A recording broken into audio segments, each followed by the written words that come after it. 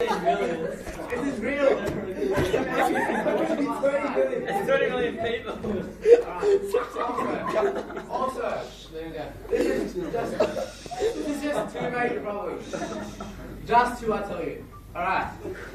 2 is a small number because the numbers go infinity. Did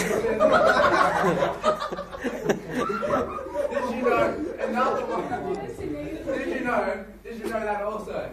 That we actually ourselves by burning off greenhouse gases. Did you know that according to SBS that in the year 2057, according to SBS, the whole world will be gone because of this. Including ourselves, ladies and gentlemen, it's not right. No. Also, did you know by letting out carbon dioxide from our houses, by smoking, driving too much, we are ruining our world. Did you know we should be just getting on buses, getting on trams that runs on electricity. It's a way to save everyone. It might be better, not better right now, because it's not convenient. But in the long run, don't you want to live for longer? I mean, come on, we're breathing in these chemicals. It's not good for our bodies. We weren't meant to breathe it in. Oh. Living in the noughties is a very hard thing. A very hard thing. I tell you, ladies and gentlemen, it's a very hard thing.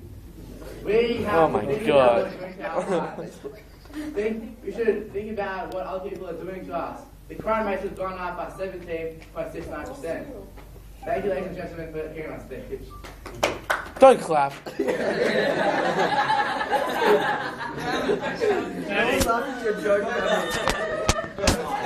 Good, Roby. How did you record that? Roby. Where did you get your statistics? Roby did. I'm dead serious. This is 17 million. Where? What documentary was this? Roby, I don't think I Sorry, what? Yeah, I don't think I got I got most of it. Natty, 11:30 p.m.